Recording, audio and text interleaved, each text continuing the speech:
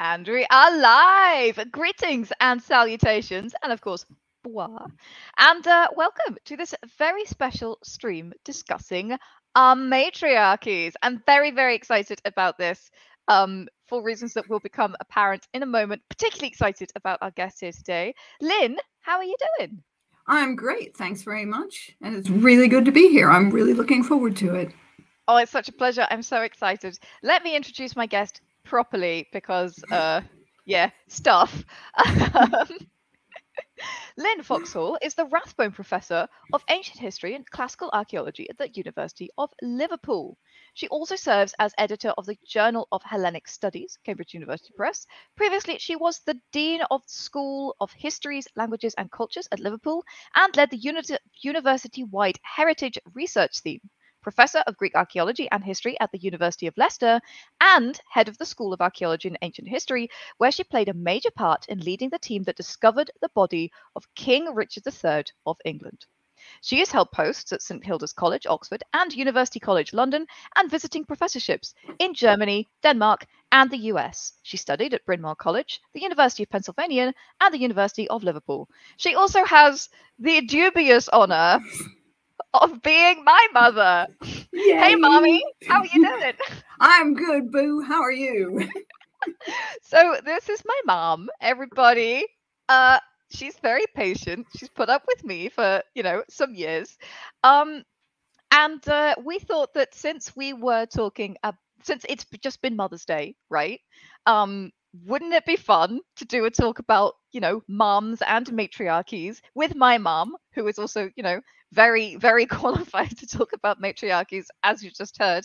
Yeah, so that's what we're going to be talking about today. Secondhand Samurai says mumtriarchies in world building. I am here for it. Absolutely. The chat says, hi, Janet's mom. Hi, chat. Good to have you all out there. And Janet is, by the way, an absolutely awesome daughter. And I meet so many people in your community when I go various places who are really thrilled that I'm Janet's mom. That's really fun. Anyway, yeah, so that's what I could do this all day. I could just chat with my mom, but I shouldn't do that. We're talking about matriarchies. So, let's start with a definition, because that's always a very useful place to start when we're talking about topics like this.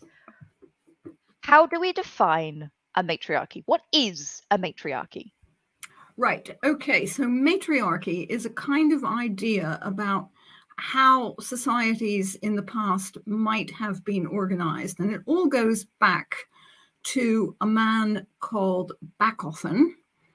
And he was writing in the 19th century when Charles Darwin had just discovered evolution, and people were very excited about this. And lots of people decided that they would think about whether there was an evolutionary sequence of societies from the deep past up to their own present that operated in the same way as biological evolution. Now, in fact, we now know that that doesn't work like that. Human society development is much more complicated, and it doesn't always go the same direction. But Bachofen was, one of the things that he did was to imagine that in the human past, societies had developed from being very primitive and very simple, which are terms we don't use anymore because even so-called simple societies are unbelievably complicated.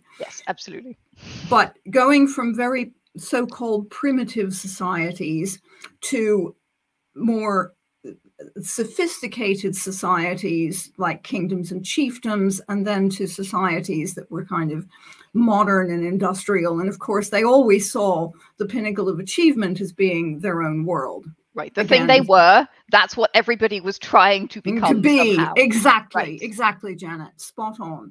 Now, what Bachofen imagined was that matriarchy was a very early stage of these so-called primitive societies. And you knew it was a very early stage and bad, because the idea was, as the name suggests, that it was the rule of women. It was women who were in control.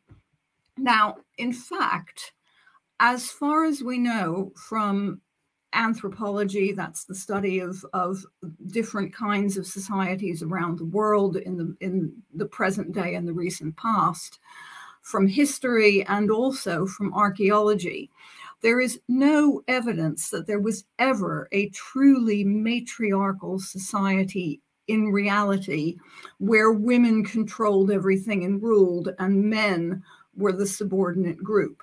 However, there have been a lot of societies which are called by anthropologists and archaeologists matrilineal. And this isn't so much about women ruling, it's about how things like kinship and relatedness work.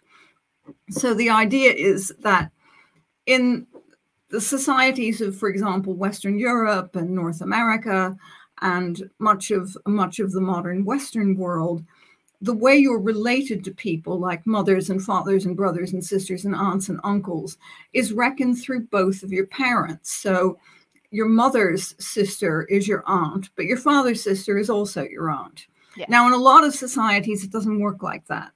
And kinship varies incredibly. And there are some societies, there aren't as many as there are what are called bilateral, like ours, or patrilineal, where you only reckon relatedness through the male line.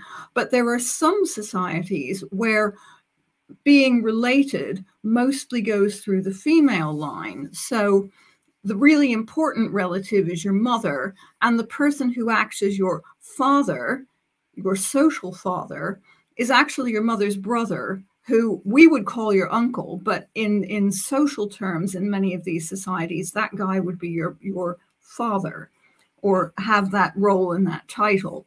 And there are lots of societies that are in between that reckon female relations for some things and male relations for others. Basically, how humans organize themselves and think they're related to other people is just unbelievably complicated and almost infinitely variable. So you world builders, this is a great pool of interesting information to draw upon, because there are so many variations in the real world that when you take off into building a world of your own, there are many, many models that you can choose from and adapt. So that's basically what a matriarchy is. And although they were imagined in the as being a type of society in the past, they probably really weren't. And our society is not the only one that imagined matriarchy. So, for example, ancient Greeks imagined that, for example, the Amazons, these warrior women, were a society of entirely women, where men were completely subservient and only there for producing children, and that they kept all the daughters, and that it was a kind of inverse of the way much more patrilineal and patriarchal societies actually worked in the ancient world. And they were, it must be said, imaginary. These are not real people. Now, that's not to say that women did not do exciting things, or what we would call have agency, because they certainly did in ancient societies. But that's not the same as a matriarchy. Yeah, absolutely. So does that make sense? I think that you've stated that beautifully. ECC books, no, where was it? There was a wonderful comment here that I have now immediately lost, of course. It'll turn up. I agree with ECC, a true teacher, apparently. So they're following you. They know what you're saying. They're with you. So there was, funnily enough, there was raised somewhere, what about if a kingdom is led by queens and ladies as the preferred ruler? Would that be considered a matriarchy? Or, for example, if the current ruler were a queen? No, not necessarily. Again, it's so variable from one society. Don't worry about that. Carry on. That's okay. It's so variable from one society to another. In many societies, including many Western European ones, but in other societies as well, you often end up with queens by accident, because there are no men who can take over. On the other hand, you sometimes end up with queens because you have remarkable women who just take over. So, for example, there was a female pharaoh in the New Kingdom called Hatshepsut. And Hatshepsut was actually, her husband had died, and she was the regent, basically, for her little minor son. And she decided it would be much more fun to be king than it would be to be just a boring old regent. The Uber mother, basically. The Uber mother. And she did a damn good job of it too. She was actually a very good pharaoh. And there are really interesting images of her, complete with all the pharaonic regalia and her own special false beard that pharaohs had to wear. But that in itself is really interesting because it suggests that the basic ideology of that king role is a masculine one, and in order to take it on, she had to put on that false beard. You got to have a beard to be a pharaoh, even if you're a lady. Even if you're a lady. So, and there are many examples of powerful women. Most of them were elite women to start with. So, again, it's kind of what we would call intersectional. So, gender and gendered behaviors intersect with things like wealth, status, class. And if you're from a wealthy elite family, a royal family, something like that, the same rules don't necessarily apply to you as a woman as they might do to a woman in a less favored position, a peasant woman, you know, a working woman, whatever. Yeah. Absolutely. So there were queens and there were important women, a lot of them. My novel is all about important women from history. They're there, guys. We've got to find them. They're really inspiring.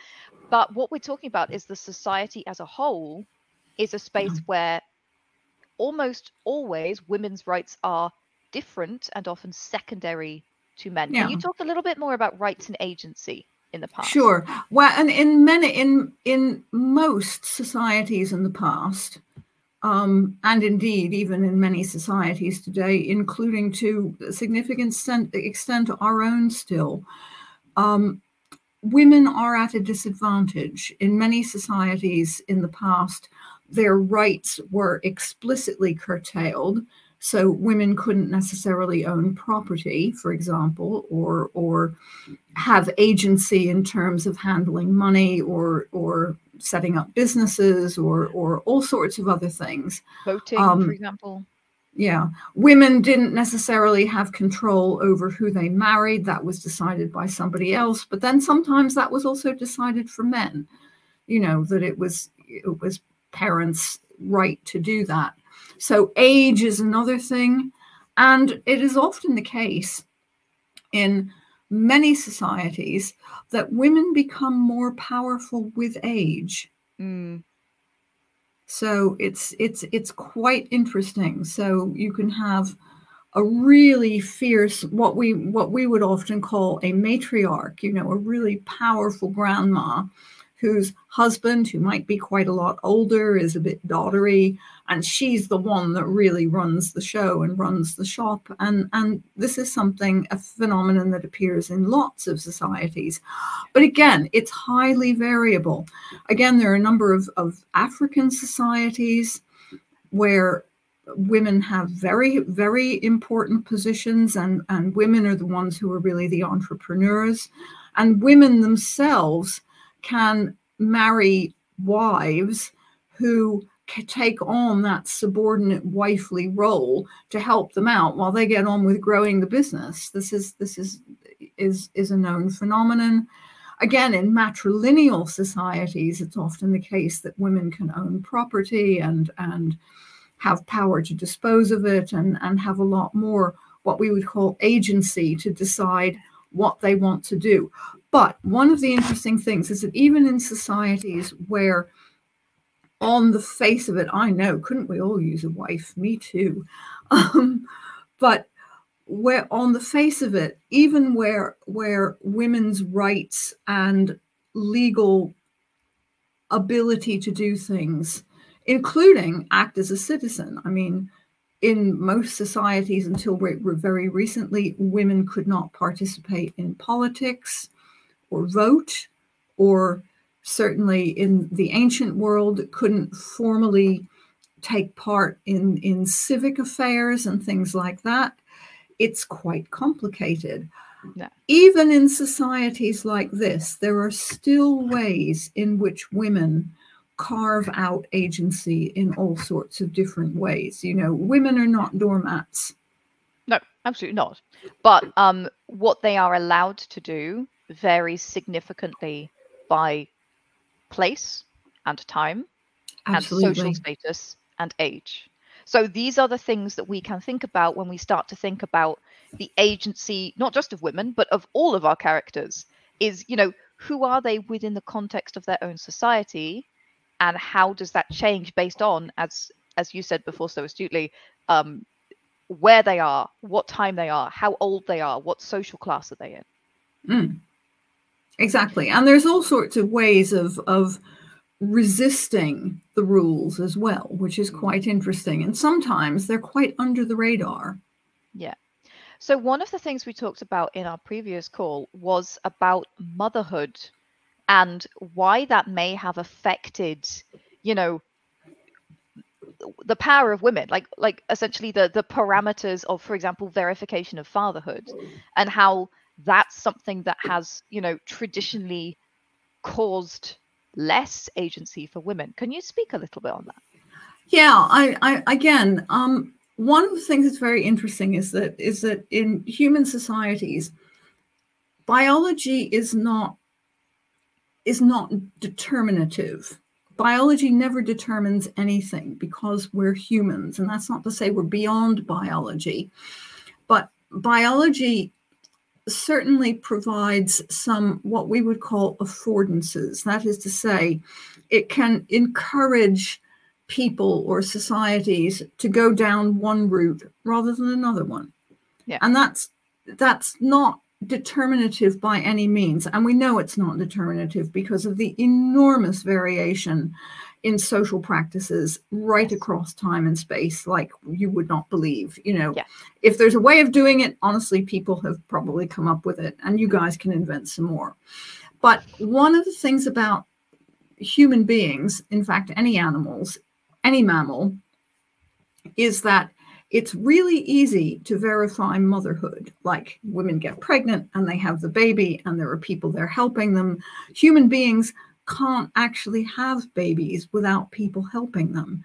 And that's one of the things that's really, really interesting about early humans and early hominins, is that we see evidence in things like healed bones, for example, or all sorts of other conditions that show up skeletally, that people were in tight enough kinship and social groups that they helped each other. This is very clear, and that sociality was a very tight bond. So women cannot actually give birth, modern women cannot actually give birth very easily without having help most of the time. Damn upright walking, honestly. Yeah, so it is partly down to upright walking, but it's all sorts of other things too, in terms of the way human pelvises have evolved, and the fact that, interestingly, over time, from the very earliest hominins, that is to say different species of human-y things that were before Homo sapiens, it's become more and more difficult for women to give birth. Which is really interesting, in terms of biological evolution. And that means that we're much more dependent on our social relationships and our social links for that. So it's very easy for human societies to verify motherhood. What is very difficult is to verify fatherhood. And lots of societies that we would classify as being not just patrilineal, but ideologically patriarchal, where men get it into their heads that they have to kind of like control women and repress them and things like this. And this, again, has been a feature of societies certainly well back into the ancient past, where we have evidence of this. a lot of this surrounds verification of fatherhood. So, for example, in ancient Greece, where I work, in order to be a citizen in most ancient Greek city-states, you had to have a citizen father, and in some places also a citizen mother, but you certainly had to have a citizen father. Now, fatherhood is the really hard bit to verify. Yes. And so you actually get lawsuits about this, like claiming that so-and-so's father really isn't his father and therefore he's not entitled to be a citizen, or you get all sorts of paranoia about women, the fatherhood of a woman's child. Tell them about the Richard III thing, because that's hilarious. Oh, yes, I will. Yes, that was one of the interesting discoveries in Richard III, and that's a really good example of it. When we discovered Richard III, the geneticist Turi King, who did the genetic analysis, and this is all published open access in Nature. You can look it up online and read the original scientific article about it. One of the things that we managed to do was to find two descendants of Richard III's sister, who were descendants right down the female line, mother, daughter, mother, daughter, mother, daughter, all the way down. Now, one of the things that's quite cool is that when you pass on your genes to your children, mitochondrial DNA, this is little bits of, these are little bodies that float around in cells, and they have their own DNA that's different from the nuclear DNA that is what is formed when an egg and a sperm combine. Mitochondrial DNA comes only from your mother. Yes. And so if you have a mother-daughter, mother-daughter, mother-daughter line down umpteen generations, then you can be pretty sure that if the mitochondrial DNA of your skeleton matches the mitochondrial DNA of your descendant, then that they're actually genuinely related to each other, because it's not warped by being constantly recombined by sexual reproduction. Okay, yeah, it's just reproduced, so it's just reproduced more or less you can intact. Track that matrilineal line. You can track the matrilineal line very clearly. Yeah. When we actually, yeah, we are referring to archaeological excavation of Richard III. So when they did the genetic analysis of the mitochondrial DNA of the skeleton we thought might be Richard III with these two matriline descendants, the DNA of both of them matched, in one case absolutely exactly. In the other case, out of thousands and thousands of base pairs, one base pair different, which is just a little mutation. I was going to say that's a standard genetic mutation. Yeah, exactly. So that was clearly Richard III. On the female line, it was definitely Richard. It was definitely Richard III.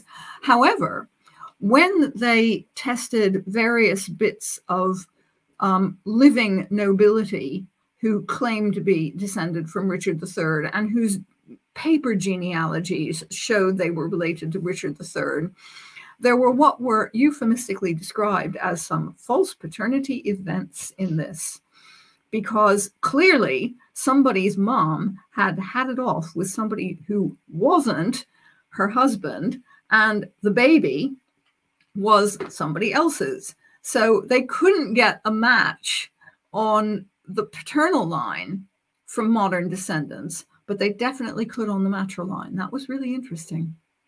Yeah. So and it just goes to show. Yeah, exactly. That's a genetic example of exactly what we're talking about, where you can verify female parentage, you cannot verify male parentage. And even in royal and noble lines where they do their darndest, you know, this is really important stuff. There's a lot of power at stake. Even then, false paternity events, they can slip through, and that's sort of the setup for what we're talking about, really. Exactly. And if you think about it in the ancient world, where you don't have DNA or paternity testing or even blood testing or anything like that, there was always, especially where there was inheritance, money, power at stake, concern about making sure that the children a woman produced were actually the children of the father they were supposed to be, the person who was supposed to be their father, their biological father. And that itself is really interesting. So I think that's one reason why in many societies where belonging depends on fatherhood, you end up with lots of social rules that restrict women because they can't verify fatherhood. Things like looking after small children or even breastfeeding are less of an issue. And I think the reason for that is because in many societies of the past, it wasn't just a mother's job to look after children.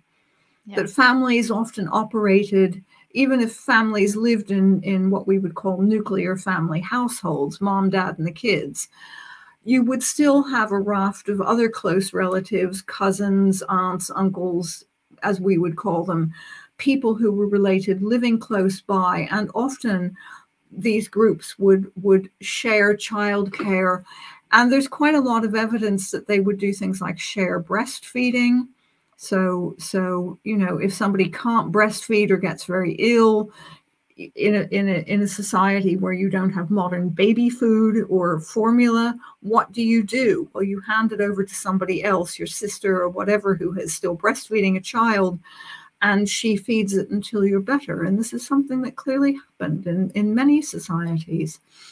And children are not always entirely raised by their families. Again, you get lots of societies where for a period they go off and live with another family elsewhere, a different clan or a different group with which your clan has some kind of generic bigger relationship, so that children get fostered.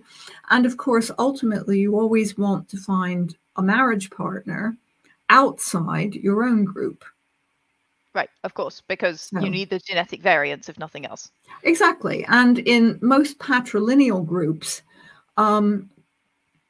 women move to the man's house or household. In a lot of matrilineal societies, it works the other way around. Yeah. And you also get societies and variations on them. So, for example, even within relatively recent modern Greek societies, it was the case that most of the time you had what you would call patrilocal marriage. That is to say, the woman moves to the man's house, except in some of the Greek islands where the women owned all the houses. The men owned the agricultural fields, but the women owned the houses. And that's something very interesting that I thought was something that we've discussed before, is that it can be that women can't own property, and this is genuinely something that we see in history. But it can also be that different people are allowed to own different stuff. Different sexes are allowed to do different things, and some things are considered the space of the woman or the space of the man, and therefore, this thing becomes even more complicated because it's very hard to use a simple word like matriarchy to talk about complex power structures. Exactly. And go ahead. And I was just going to say, and the infinite variation in how people relate to each other, and there are always ways of getting around the rules. Yeah. Yes, absolutely. Especially if you're elite or wealthy, or also if you're very poor. So let's talk about two examples of that. The powerful women I picked out, like off the cuff, were Cleopatra and Boudica. Would their societies be considered matriarchal if they were in charge? Absolutely not. Well, Cleopatra,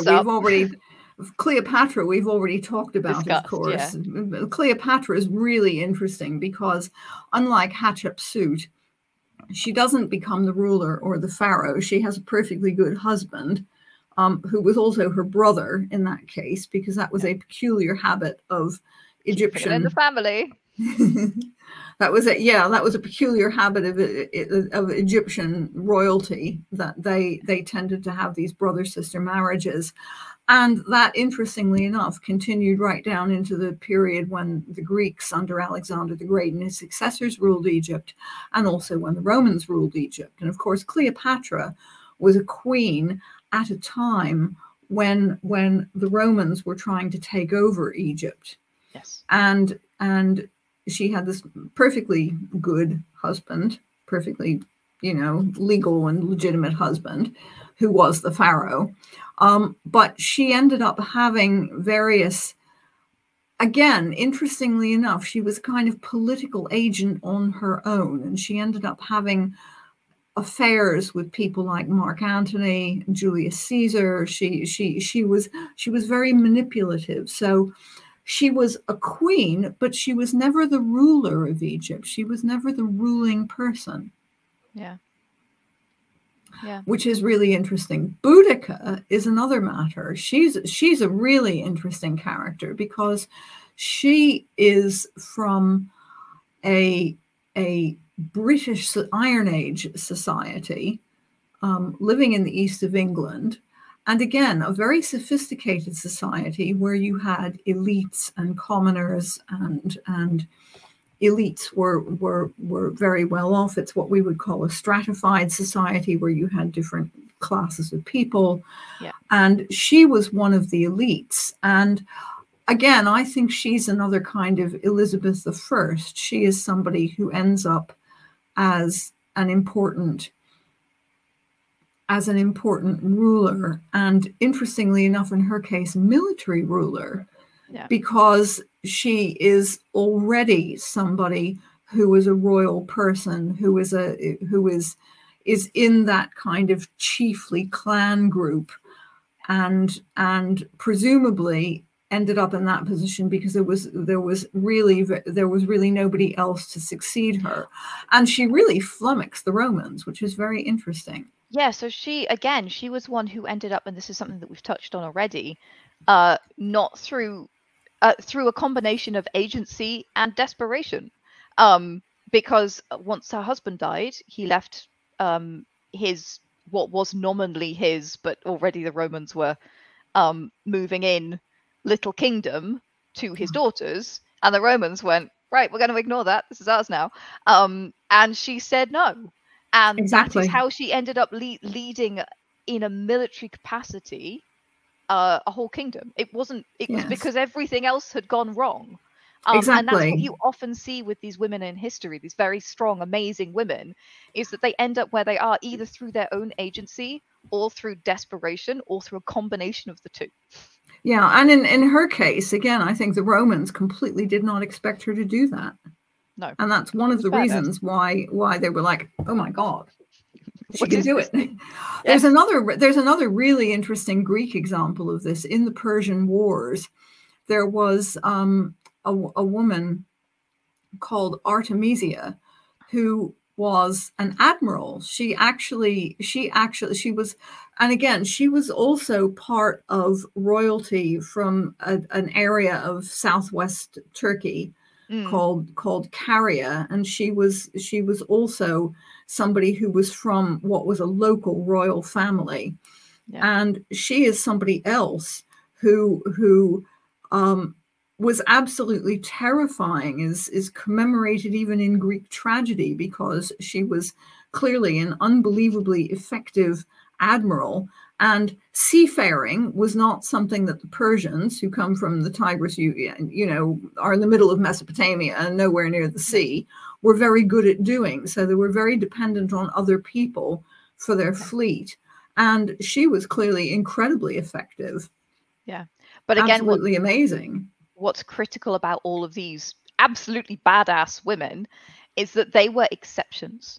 Yeah. They were acting outside what was the norm for their cultures.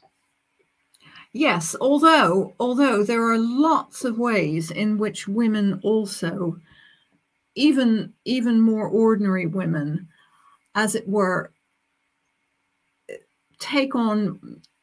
live their own lives and do the things they want to do, and keep up their own relationships. So one of the things that's very clear is that in societies where you have patrilocal marriage, where women marry away from home someplace else, to a different area, a different person, there are often things like rituals which bring mothers and daughters back together. So in ancient Greek, you had one called the thesmophoria, which was literally all about mothers and daughters. It was about Demeter, the goddess of cereals, and Persephone. And the myth behind it is the very famous story of how Persephone was kidnapped by the Hades and taken to the underworld. And then they came to a compromise in the end where she spent part of the year above ground and part of the year with her husband in the underworld. Very, very, yeah, don't eat the pomegranates for sure. A very famous myth. But one of the things is that religious festival, which was universal in the Greek world, every single city and local village had its own version of the thesmophoria, a little bit like Christmas. And that was a festival where mothers and daughters all get together. And one of the things that I discovered is that through very simple weaving tools called loom weights, Janet has seen far too many of them, I'm afraid. I should just tell them this. Whenever I go to a museum and I find loom weights, I send a picture to my mother, because my mother is obsessed with loom weights because that's super interesting. And now she's going to tell you why. Yes, and one of the reasons that they're super interesting is because they move around with women. Yeah. And it's pretty clear that in certainly a number of parts of the Greek world, when women got married, they took some of their probably mother's loom weights with them when they got married, and they enter a new weaving group, because the kind of big upright looms that Greeks wove on, you can only weave in groups. It's not something you can do quietly on your sewing machine by yourself. It's a group thing.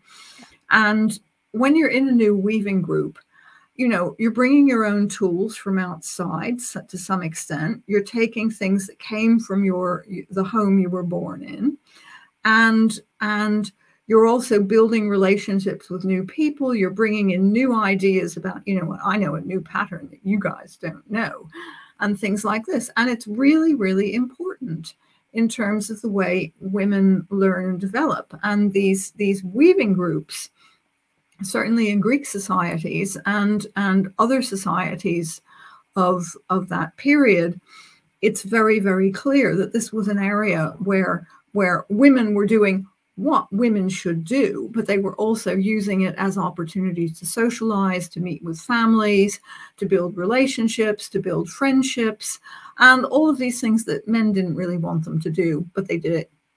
Yeah. So we've talked a lot about history and what has been in the cultures that we know about. And history is a great place to mine for ideas. It's a fascinating place to go and visit. Wouldn't want to live there. Let's talk a little bit about the imagination, because that's more our scope as world builders. What would a matriarchal society, or how could a matriarchal society work? Oh, I think there are lots of things that you could do as world builders, even, you know, being inspired by the breadth and variety and wonderfulness of human society. There are all sorts of ways that you could go way beyond this. So, for example, by just starting with different premises. So, what if it were the case that it were really easy to confirm paternity but not maternity? So, if you had, for example, fish people with lots of kinds of fish, you know, females go around and they lay a bunch of eggs, and then they lay a bunch of eggs someplace else and all the rest of it. But it's the man fish who spreads his sperm over it, who is the one that then ends up looking after them and taking care of them. This is certainly the case with things like seahorses, because he knows that that bunch of fish eggs are going to turn into things that are his children. Now, if you had sentient fish people, there are all sorts of incredible ways you could do that, or other things. Egg laying societies, other ways of confirming paternity or not confirming maternity.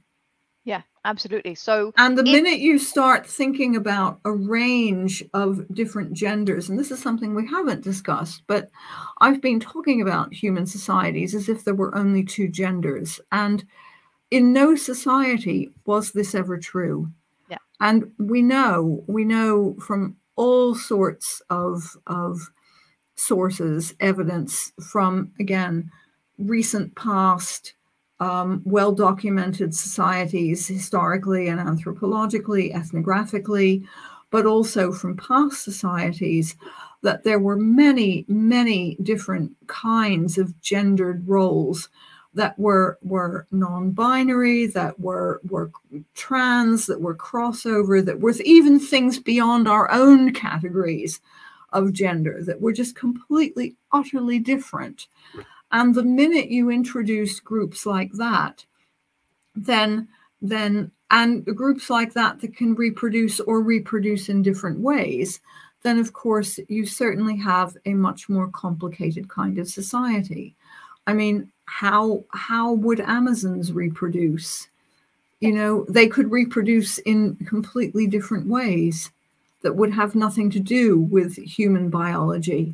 You know, you're not limited to human biology in a fantasy world. And that's the great thing about world building.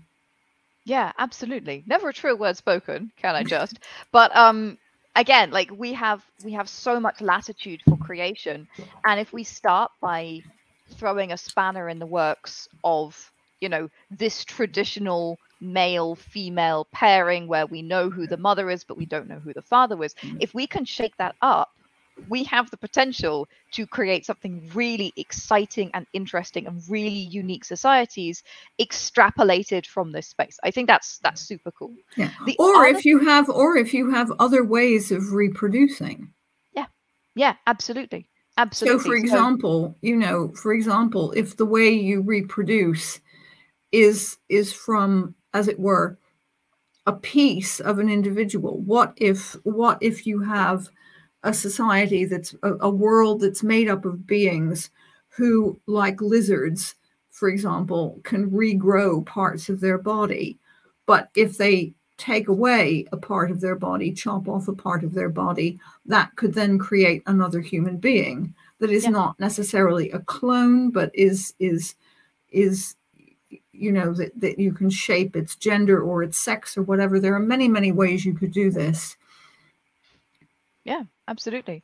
And again, our livers do this already. If you have 10% of a liver, you can grow a new liver. It's not beyond the bounds of possibility that, you know, if I take the end of my tail and you take the end of your tail, regardless of what gender we are, we could make a new lizard. That's not bad. Exactly. Well, earthworms or whatever. Yeah, absolutely. So one of the things that we talked about is biology, but I think one of the other very important things to talk about is cosmology. Because let's take humans as an example. Our biology is pretty much more or less same everywhere. Humans are humans. We are a species. We have recognizably similar biology. Absolutely. And yet we have so many different ways of understanding sexes and genders and societies and cultures, you know, and we have had all of these different ways in different eras in our world. So what about examining things like cosmology and the cosmological position of sexes in the world as well?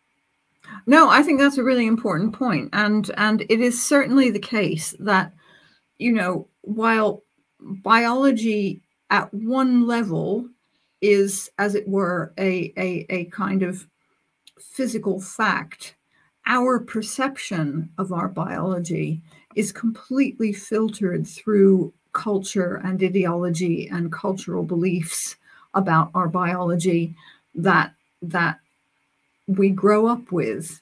That is how we learn to think about our biology. And it doesn't matter whether human biology is intrinsic, you know, I mean, we know the human biology is intrinsically pretty much the same with comparatively minor variations across all of the human species.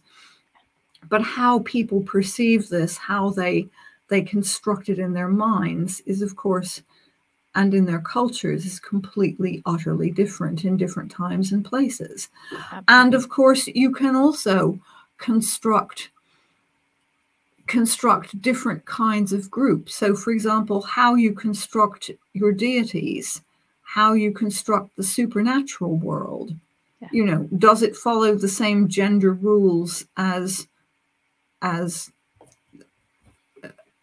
Your human mortal beings world. do? Yes, exactly. I mean, for example, again, in the Greek world, one of the interesting things is that monsters are often construed as kind of female, but they're really scary females, and they're females with kind of masculine characteristics. So the figures of Gorgons, the Medusa, are terrifying. You know, that you see them on temples. They're frontal facing with big goggly eyes and stabby teeth, and they're apotropaic. That is to say, they're up on these temples and buildings because they scare away bad things, probably.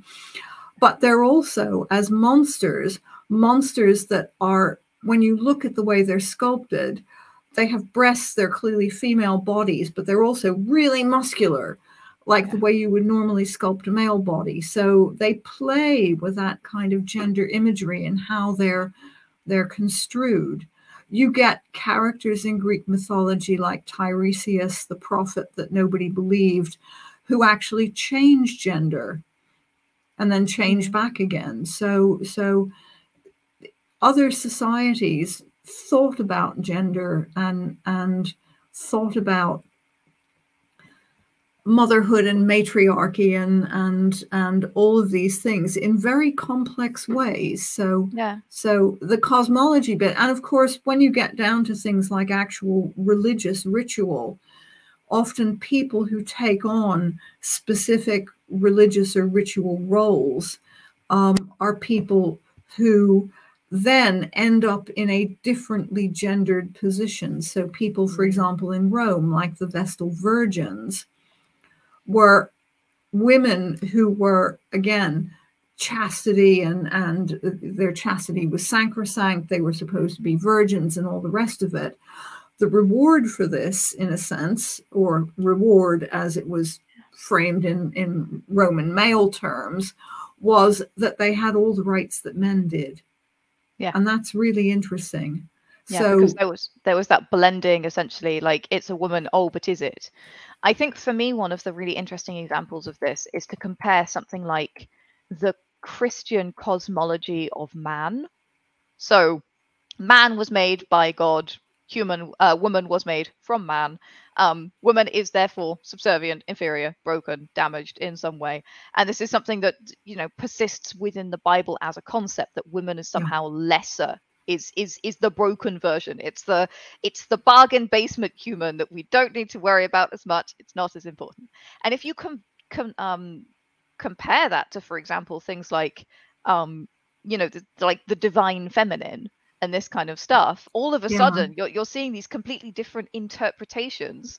What is the same biology? We're all humans at the end of the day. And these kinds of cosmologies, this is what can bring so many different, even if all the biology is the same, forget the fish people for a second, cool though they are, even if all of the biology is exactly the same and you only have humans in your world building, pulling in these different philosophies and cosmologies for religions, pulling in different origin stories, pulling in different interpretations of this biology, that's going to create the variance in societies that's going to be super interesting for your world. And it's going to stop it being like, and a patriarchy, and a patriarchy, and a patriarchy, and a slightly more equal patriarchy, which is a less interesting world than we could otherwise create, right? But you could also have things like, for example, specific associations or clan groups or religious groups that have special, as it were, privileges or special rules.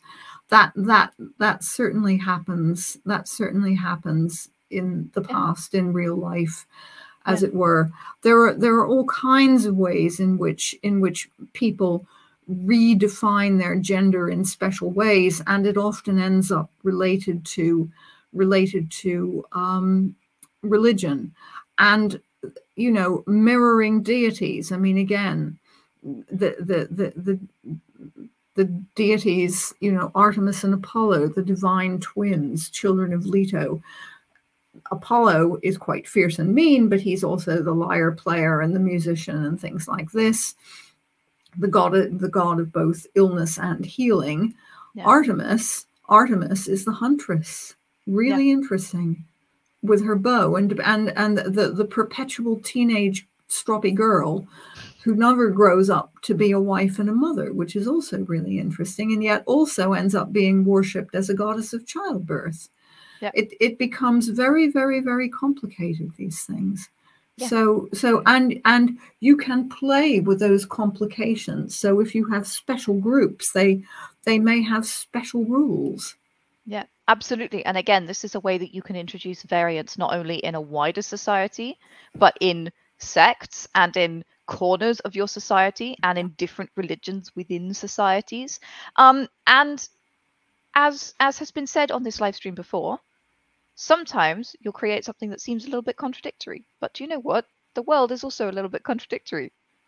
I don't know if you've been paying attention, but the world is full of fascinating variances and things that don't at face value seem to make sense until you dig into them. So like there is a lot of potential for some really interesting world settings here.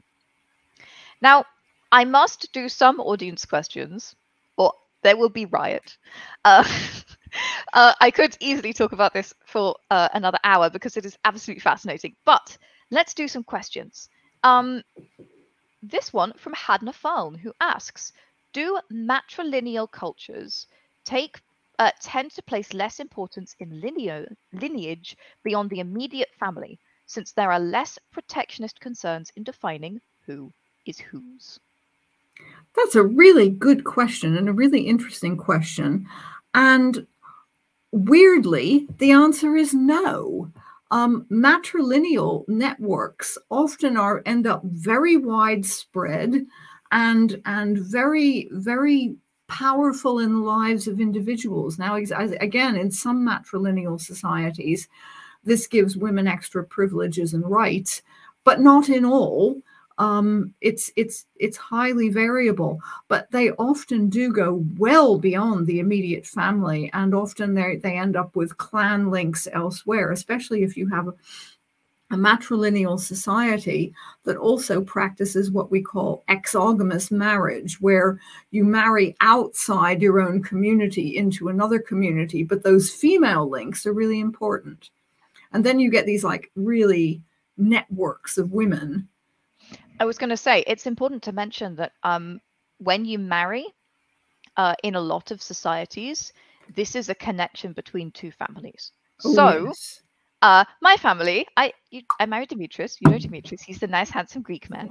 I married a nice, handsome Greek man. Now my mother is related to my mother-in-law. In Greek culture, they're related. I am also related to the best man at my wedding. We are not blood relations. Nobody in his family has married my family. He's my kombaros, so we're related. There's a lot of these kinds of relationships which are very important. And you might be asking yourself, well, why is this important? Why would you do this? This is your social network. This is your social network. And again, people expand it with things like fostering. Yes. So lineage and social relationships are highly desirable things. I know we all joke about mother-in-laws. Actually, mine is perfect, but we all joke about mother-in-laws, right? We all can go, oh, I have to go see my family. But you have to understand, in most contexts, family is a strength, it's power, it's strategic alliances. These are the people that you turn to. These are the people you rely on. So you want this lineage and you want these relationships because this gives you social kudos and power and agency, which is going to help you get stuff done. So, and it's also your safety net in a world absolutely. where you don't have things like insurance companies. Yeah, absolutely. So in a pre-modern world, if you go bust, who's going to get you out of debtor's prison? It's your kombaros, it's your simpati, it's your mother-in-law, or or the person who is tangentially related to you in some way. Or if your crop fails, then your networked person over the other side of the river, 5 villages away, whose crop did not fail because that hailstorm didn't hit their patch, but it hit yours. They're the ones who are going to tide you over for that year.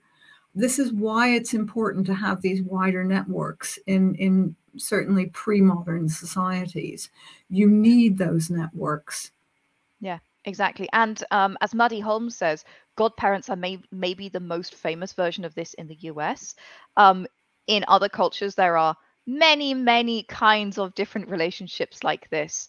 And in some cultures more than others, but this kind of found family, chosen family, non-blood related kin, this is a really important thing. And again, playing with that, with the matrilineal and patrilineal line, and like, who is my father's godfather or my mother's godmother to me?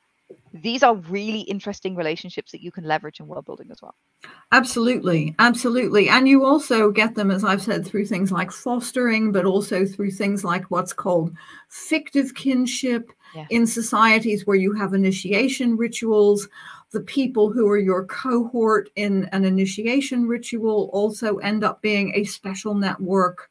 Yes.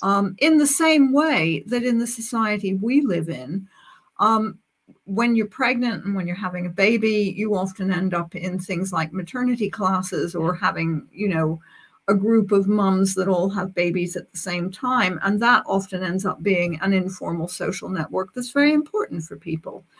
There are all sorts of ways in which societies do this all the time. And, you know, the sky is the limit when you're creating your own world in terms of the different kinds of relationships and cohorts. Military cohorts are another one that are very important. And what if you have women serving in the military? Yeah, absolutely. Then you would have a matriarchal group there potentially. Absolutely. Hugh Pierre had a great question. What would be the features of a traditional ancient patriarchy in transition to a matriarchy? Or that is, aiming to empower magically powerful women that the culture didn't have before. So if you That's were a really interesting idea. Right? If you were in transition between a patriarchy and a matriarchy, how could that work? I guess is the essence of that question. I don't know. There are all sorts of interesting things that you could do with that. For example, what if I can't remember the name of the novel. Maybe you can remember that amazing novel where women suddenly acquire special powers. Oh, The Power by Naomi. The Power. That's a really interesting example of exactly that. Yes. Yes, so, actually, that's a great example. I recommend that. They're also turning it into a TV show now, I think. Oh, are they? Really, who's the author again? Naomi Alderman. Don't ask me why I remember that, but that is in my head. But you're right. I couldn't remember the name. It's a really, really good book. And that is exactly a really interesting example of precisely that.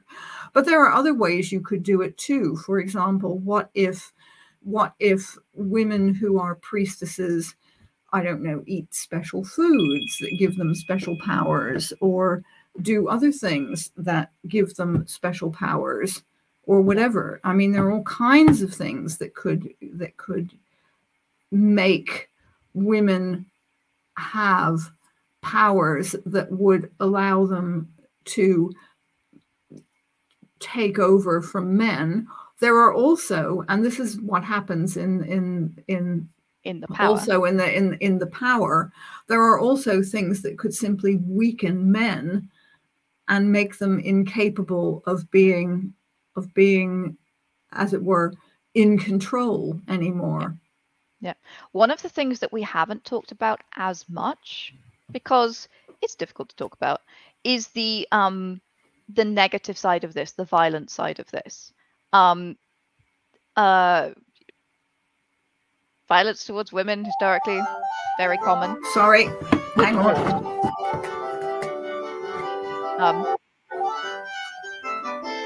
My mother is apparently cooked. We can take her out of the oven. This is what I have now learned. So one of the sides of this that we haven't discussed so much is, as I said, a message after the tone. This Sorry. Is not the Victoria in Western That's my sister you're now hearing. This has become a whole family event, in case you're curious. Good grief. I'm just going to mute my mother for a moment while she takes a phone call. I will finish that thought. Essentially what we would be looking at is I think in that example where there would be a transition between a patriarchy to a matriarchy, how smooth would that be? How vengeful might that be? Who would be the actors who would be aiming for smooth and peaceful transition, and who might be the actors who are aiming for maybe not equality, maybe something more than, something different than? And I think these are the things that we need to consider, because you know, in those kinds of situations, it's not always smooth. And again, for us as writers, that's often where the story is, right? The conflict is where the story is. So these are things to consider. And maybe you want to go there in your story, and maybe you don't. It's all about who you are as a creator and a writer. Maddie Holmes says it could also be a slow shift, like intergenerationally. Yes, exactly. Which we are now finally seeing with women's rights a little bit. Yeah, which we like. Exactly. Yeah, I think that is pretty much all we have time for. As you've seen, Professor Lin Foxhall is an incredibly busy lady, phone ringing off the hook. So, Lynn, any final thoughts? Well, actually, I can call you Mommy. Mommy, any final thoughts on, they know the cat's out the bag. Final thoughts on world building matriarchies. What would you like to leave our beans with? It would be really interesting to build the matriarchy that never was.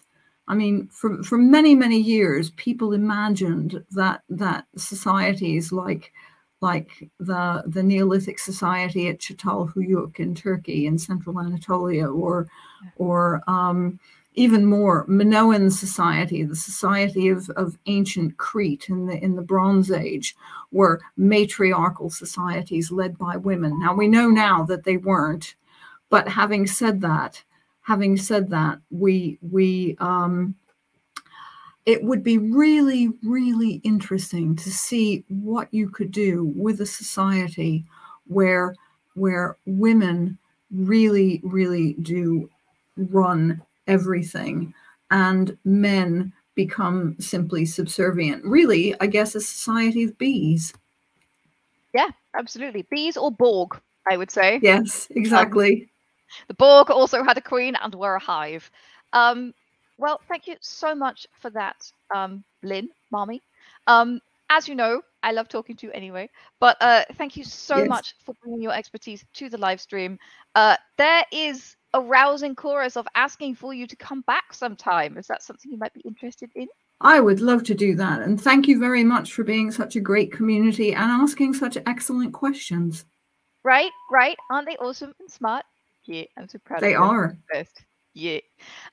Just before we go, I'd like to remind you that if you missed it, the World Building Awards winners are now released in a blog post, so you can go and check that out. We were hoping to get those up on the website as well, but unfortunately we've had a dev setback as we have been completely refactoring the way we want to present all of those. So there's been a little bit more dev time, but in the meantime, you can check those out on the blog.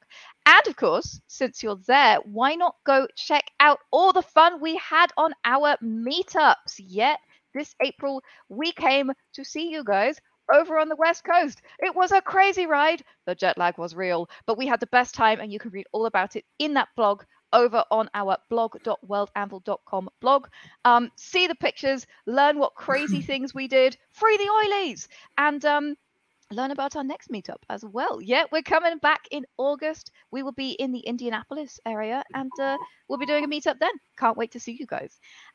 Tomorrow, we are going live 3 times. 3 times. Yes, this is insane. So at 8 a.m. Eastern Time, Kit Hoi Poi will be going live with a stream for Play May.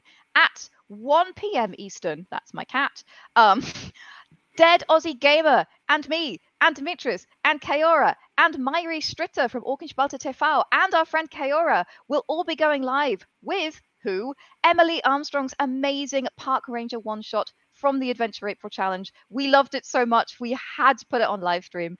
And of course, at, good Lord, when is it?